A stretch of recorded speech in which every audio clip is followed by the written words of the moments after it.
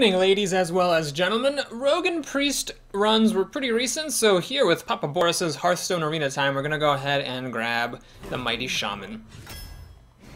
Starting off with the rare, alright, the Injured Blade Master is one of my favorite 3-drops, but we'll take the Sunwalker here. Let's not miss a chance to get this guy. Sometimes, if your opponent doesn't have the Silence or the Polymorph or Hex or whatever, this thing can just be a total brick wall and wreck your opponent's day. The health gain is nice.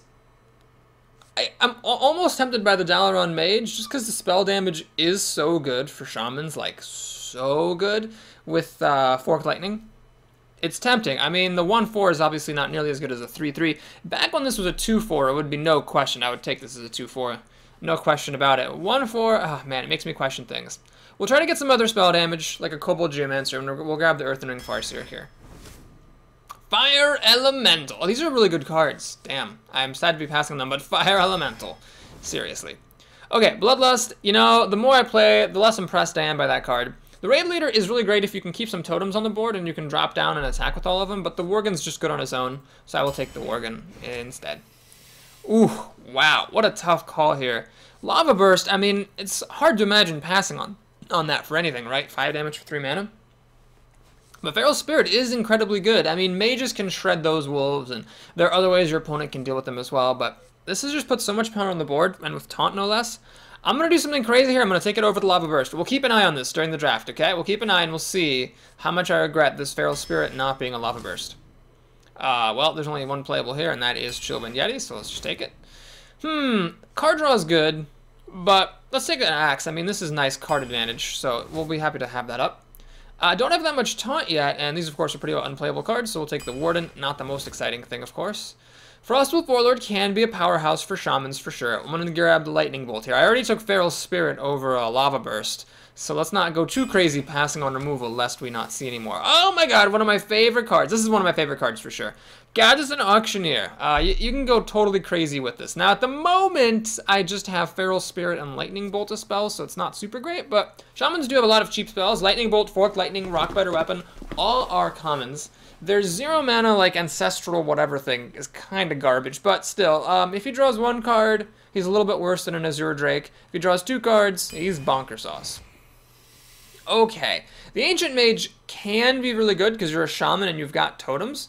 At the same time, I like the Manatite Totem a lot. I mean, card draw is just nice, and if you can protect it, it's unbelievable. I'm going to take it. I think the card draw is more important there than that spell damage.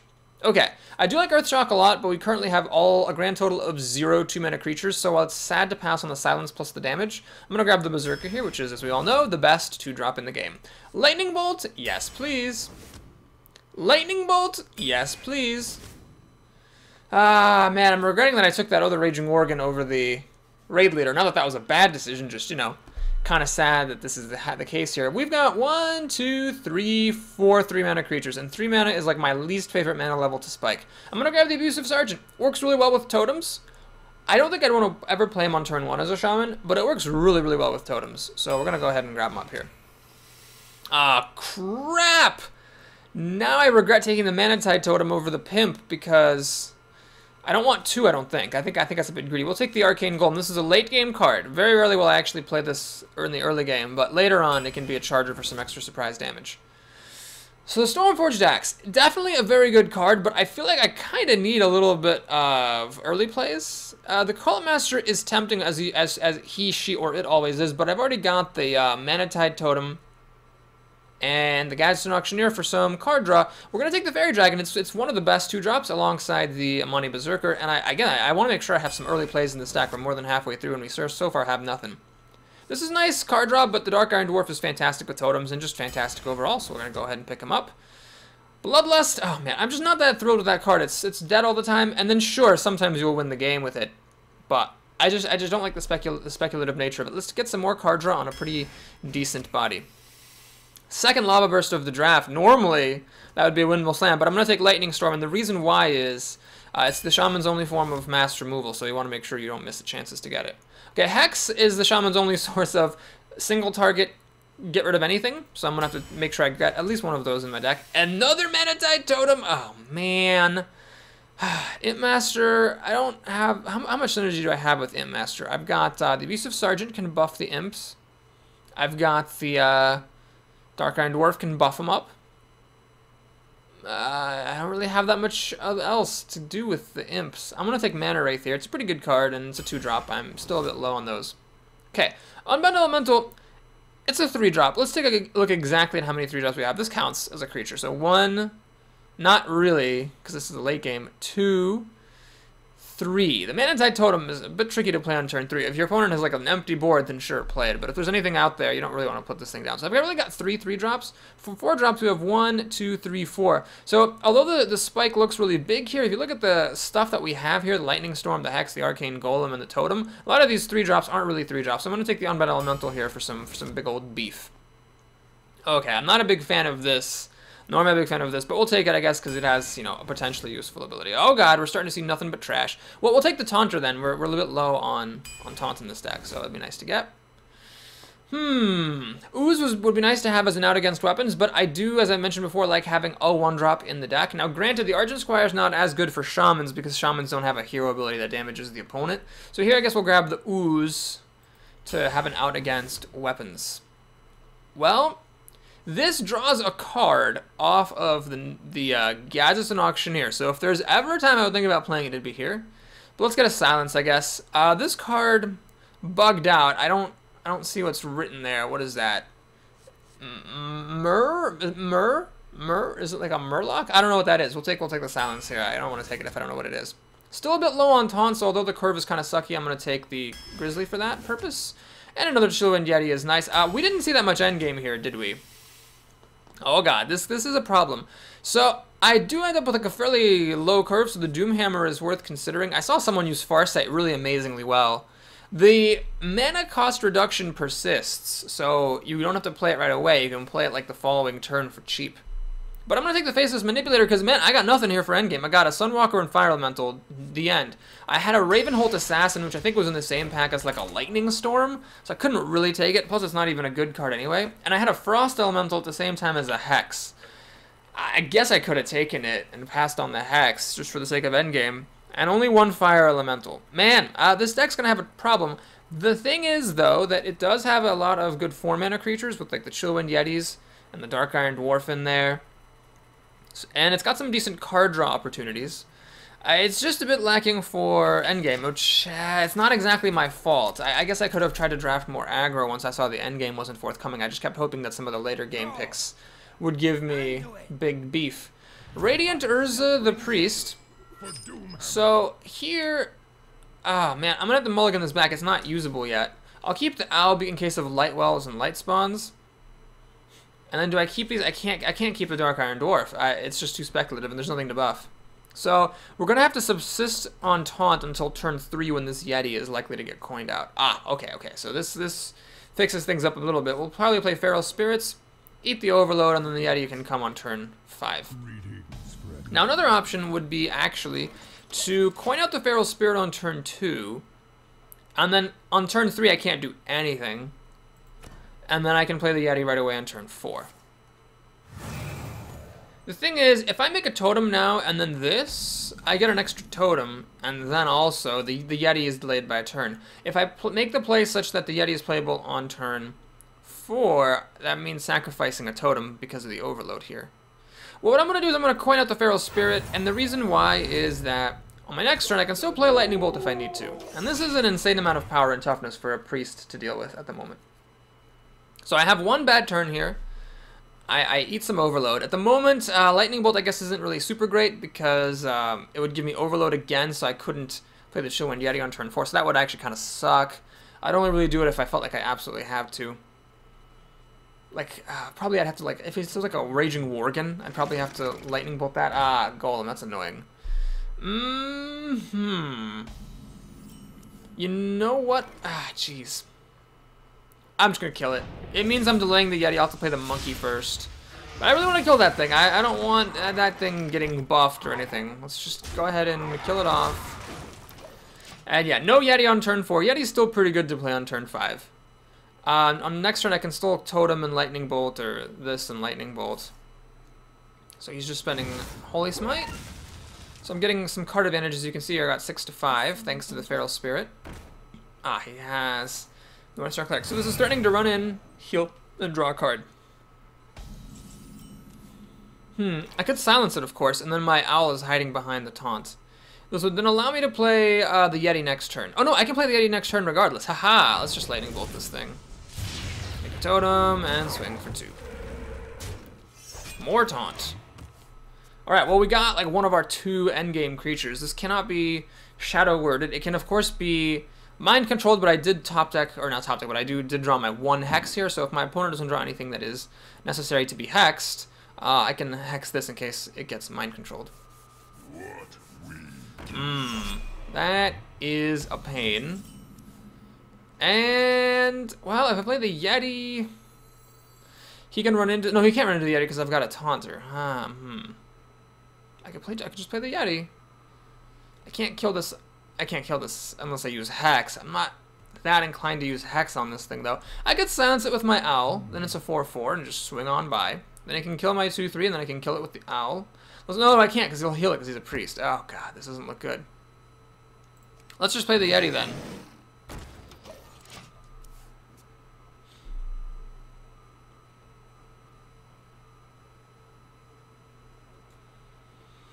So the idea now is that I can silence this thing with the Owl and then kill it with the Yeti and then live to tell about it. But yeah, that Abomination was about as good as Abominations get, I have to say.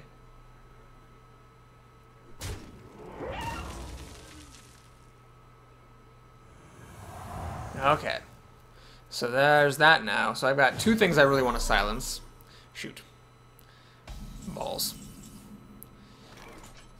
Oh, man. Alright, let's go for the aggressive play. I'm going to play the Imani Berserker. I'm going to go ahead and kill this Abomination.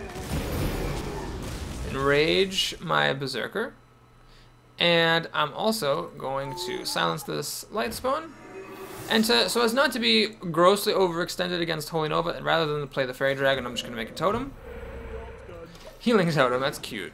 Well, it heals us up. Luckily, this is still enraged, although if it lives a turn, it's going to get healed up to full and then stop being enraged. So that Abomination was amazingly good for my opponent. This is one of my only like big beef cards that I've got, unless I draw my Faceless Manipulator and can copy this thing. So I've got this, and then this stuff is all kind of junky, and he's got a lot of health. I wasn't really able to deal damage to him, despite the very early drop of the Feral Spirit. I just wasn't quite able to, and the Chillwind Yeti follow-up, I wasn't quite able to deal enough damage. This is interesting. I guess now this thing isn't considered damaged anymore. Nightblade! Oh man, if I lose to a deck with Nightblade, my shame will be eternal. Alright, we're gonna go ahead and do this. Let's kill this to get enraged. Again, I suppose. And yeah, we'll swing for damage. I mean, yes, this thing, it can get like power word shielded, and it can get like, you know, inner fired, but I'm not gonna speculatively kill it off. I'm just gonna live with it. Now this guy is pretty good. What is his maximum health? I think his maximum health is 5, so when the healing totem shoots again, he'll stop being enraged. That is, of course, if we live that long. Yes, Lightspawn number 2. Man, if only I had some pandas and I could get another copy of this. Oh, jeez, what is this? Okay. Well, you do what you do. So, what do I Dark Iron Dwarf? I mean, I could put all my eggs in one basket here and just make this guy a 7/4, kill the Doomsayer. Pop Divine Shield to kill that. I mean, I could like let this Doomsayer happen, I suppose. I would just deal 9, 11 damage, take him down to 15. It doesn't seem quite good enough. All right, we're just gonna go for the gold here. Let's kill this thing.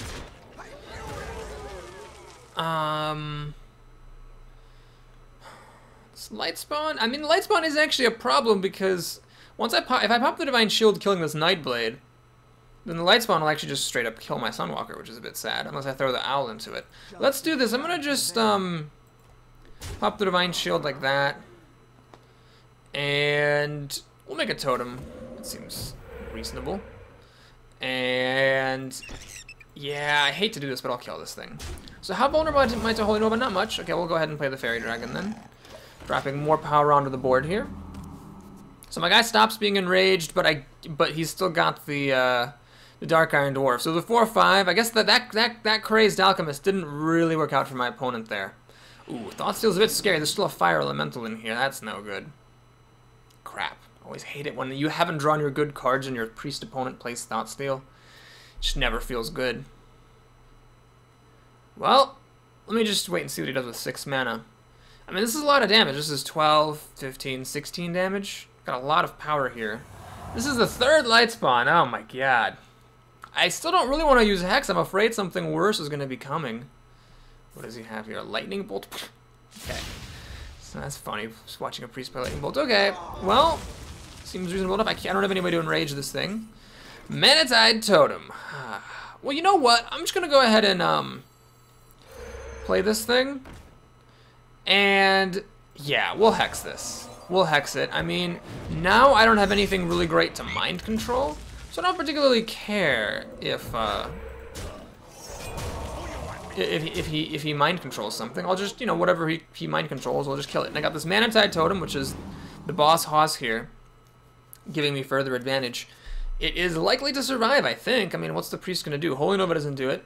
He needs like spell damage plus Holy Nova. And a Mana Wraith. Did he Thoughtsteal that for me? It is a rare, so he might not have had it on his own. Okay. Lightning Storm, I think, seems a bit excessive here. Let's go ahead and just do this. Seems really straightforward. We'll trigger the Enrage on that. Also make my creatures playable. Unfortunately, since I have 6 creatures, if I play any more of my creatures, I won't be able to make him any more totems. Let's just go ahead and make a totem. I know that it's going to be spell damage. It's the last one that I had available. It'd be really funny if he had a big game hunter, actually. That would kill my Berserker. And the Manatide Totem is just basically the nail on the coffin for my opponent here, because it's giving me so much card advantage, it's crazy. Mind Control, okay. Well, all things considered, it's really not that big of a deal.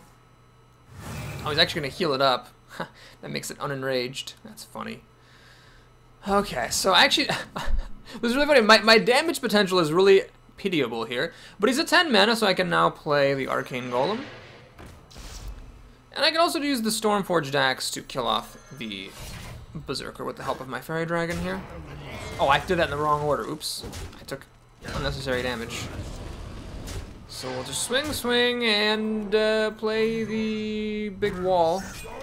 My damage potential still leaves something to be desired. I got 1, 5, 6 damage potential. LOL. I guess 8. Temple Enforcer, okay. Good card. And it's a 6/12. Well, I'm just going to be ignoring that, I think.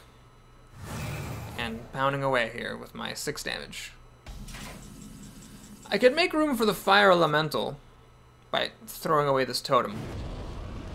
In fact, I will do this thing, because I think that's actually worth it. Let's hit him in the face, hit him in the face, hit him in the face, and for good measure, we'll hit him in the face.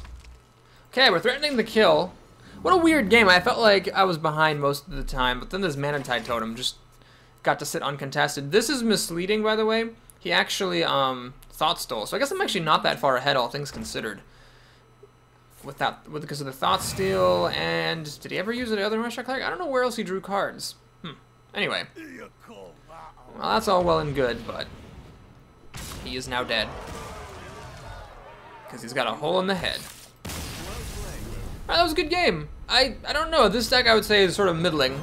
No Rockbiter Weapon, no Forked Lightning, not a whole lot of endgame, and you know the other cards are fine, I would say, but could have been a better deck. Hopefully we'll get at least 2 wins so we can mop up that daily quest.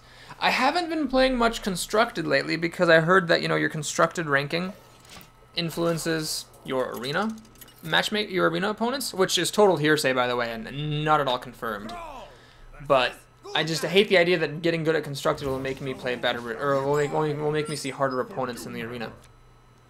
Okay, so this is a very tricky hand. I'm going to send back the Fire Elemental. I'm going to keep all this, which may seem odd, but basically the idea here is that I want to keep Lightning Storm in case of Blood Imps. I want to keep Lightning Bolt just because, you know, removal is good to keep around early on in case of like a Flame Imp or something.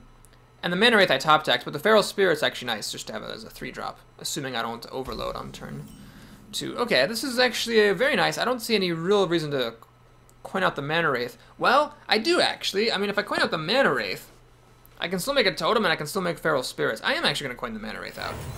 This could really inhibit my opponent. I mean, if he had nothing on turn 1, he, in theory, should have nothing on turn 2 other than to life tap, because now the most that he could play is a 1-drop. I was a second player, so I had the coin.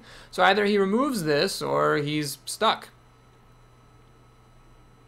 This is the card he just top decked, so it could now be a 1-drop. So many possibilities. Ah, he did just top deck the 1-drop. Fair enough. So here's the thing. If I lightning bolt this thing, I can't make Feral Spirit next turn, but I'm gonna go for it. Rockbiter Weapon would have been a whole lot better there, but I didn't see any in the draft. We're just gonna have to content ourselves with some totems.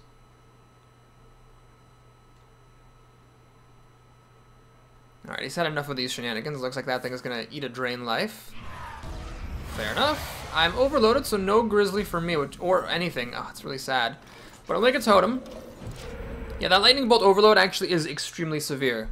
If without it, I could have made a 3-drop and then played Chillwind Yeti. Now I'm like a creature behind, which is actually really, really bad. So maybe I could have left that Voidwalker alive. And maybe if I lose this game, I will say that was the mistake that cost me to lose it. Magma Rager. Well, it's a terrible card. And there's a number of ways to deal with it. Feral Spirit being but one of them. Seems very unlikely my opponent will get past this. I didn't want to throw away the Unbound Elemental for it. This doesn't look that bad here, but I mean against a mage can just spend 2 mana and kill this thing. This card is unholy bad. I got the best deals anywhere. Ooh, that is scary, and I can't deal with it at the moment, so it's just gonna have to sit there. Well, that definitely sucks. That sucks a lot of dongs, to be sure. We'll play this. The idea there being that if I Lightning Storm now, I've got a coin flip to kill this thing, thanks to the spell damage totem. And, well now if he attacks this, I'm guaranteed to kill it. Hopefully he doesn't get more than like 1 card off of it. Hopefully. Someone called. Okay, well he's gonna heal it up, which is frustrating, because now a Lightning Storm is a coin flip again. Hopefully. He has no spells. Alright, no spells. Great. Awesome. Rock on. Brewski. Do I play the Lightning Storm? So it's a coin flip to kill this, it'll pop Divine Shield, I can then finish this off, and live to tell about it. If I whiff on the coin flip though, that's sad. I can Fire Elemental this, it's not quite good enough. Draw a card, and then I'm making a totem, that seems sad. Alright, we're gonna go for it here, we're gonna go for the coin flip. Because it boosts my dude, which is really nice. Alright, I win the coin flip, that is very important. His Gadsden Auctioneer dies. Make the beast. His best card here probably would be a Hellfire, because that would clear out my totem plus my creatures. He seems not to have a Hellfire. Another Drain Life. That's not a very good card. I'm a little bit dubious of him having 2 of these in his deck. It's really not very good. Cobra? Well, I can't Fire Elemental it because of the Overload, sadly. But, what I can do is just play my Gadsden Auctioneer. Oh, okay, hang on a minute. This is a little bit silly to play when you have no spells in your hand, right? So I'm not going to use up all my mana. We're going to go ahead and draw a card here. See what it is. Abusive Sergeant is not relevant. And we'll actually just trade it in. I don't want to leave this around, you know, in case of whatever. I just don't want this getting buffed and killing my bear and still being on the board, all that stuff.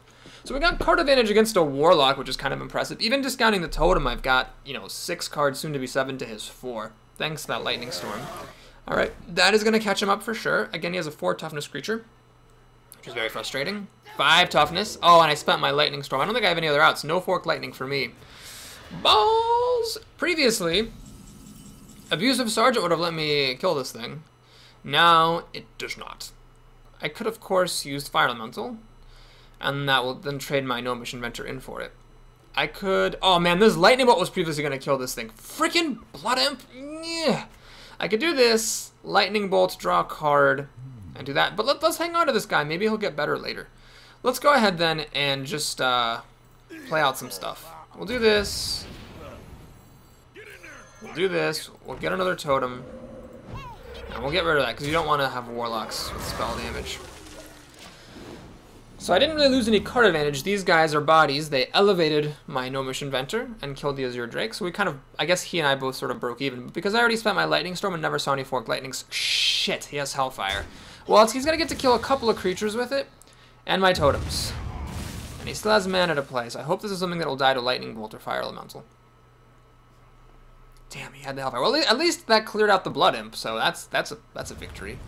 Summoning Portal. Okay. Succubus. Well, he's really a bit low on cards. He can life tap and have a total of 3 cards. I'm not that worried about that summoning portal. What I'm going to do here is get this Gadsden Auctioneer out here. We'll Lightning Bolt that thing. Draw a card. Wind Speaker. Okay. I think there is actually value to playing this Ooze. I mean, a Warlock obviously doesn't have any weapons, so that ability is not relevant. And having the damage here, I think, is important at this stage of the game, where I'm ahead on cards, but it could go bad at any moment. I want to have as much damage as I possibly can here. So the Flame Imp, the discount on the Summoning Portal is totally irrelevant. Okay, that is quite relevant, unfortunately. Luckily, I have this Fire Elemental, which can kill this with the help of the Ooze. I can also Hex it. I think that seems legit. So what we're going to do is we're going to Hex this thing, which also draws me a card. Sunwalker, huh? Let's actually just go ahead and do some killing. Fire Elementals on that seems good. We can do this. We can get rid of the Summoning Portal. All seems very good. So my opponent is way behind on cards now. Behind on life and behind on the board. It's good time to be alive. And this Wind Speaker, which is a card I do not hold in high esteem, is actually pretty good when you can put it on a Fire Elemental. No! I take it all back. Well, actually, this guy deals 4 damage. You don't think of this as an aggressive creature because it's a 5-mana 4/4, so it's like the stats are below what they should be. But I mean, it is a pretty hard hitter. Let's feel the power of the winds here. And yeah, we'll just play this. This is sort of like I like to say. I feel like I'm saying this phrase a lot lately. The nail in the coffin here. It's just making sure that I keep on getting cards. So even if he deals with what he's got to deal with at the moment, which is hard already, I get even more gas in my tank, as it were. We're actually doing okay on cards. He hasn't life tapped much. Does he have another Hellfire? That would be hilarious. Mortal Coil, also very good. Hellfire might have been like one of his few outs here. It would clear out everything with the spell damage. Eh? He's gonna life tap? Why is he floating this card over here? Shadow Bolt. He got to kill my Wind Fury thing. How sad. Okay. Well, what we'll do here is we'll play this. And I think I should be adequate protection for a Manatite Totem. We're going to get some more damage through. And we're threatening to kill in a variety of ways while also drawing more and more cards. This has already paid for itself. My opponent is in dire trouble. Ready for action! Ready for action! Acolyte, why not play the Acolyte first and then the Succubus? I mean, not that it matters because you still lose, but it would have been a good move, I think. I think this is a newer player here. Yeah, I suspected he was newer because of more than one Drain Life in his deck. And I think that little misstep kind of confirms it. Alright, well anyway, those are a couple games. I believe both that Priest and that Warlock were slightly newer players, which is totally fine. I mean, there's lots of beta keys going out, so it makes sense to have more new players in the game. Very excited to see how the gamescape will look after the game goes into open beta, whether things get easier or harder for us old grizzled vets. In any case, if you enjoyed the video, I'd love it if you supported my channel by liking the video and or by subscribing to the channel. I thought the game was going to freeze there. And if you want to see how this run ends, if you can see whether I make it to 6 wins or not, my new benchmark of success, then stay tuned because I'm going to be posting the rest of the games shortly. I'll see you in a bit.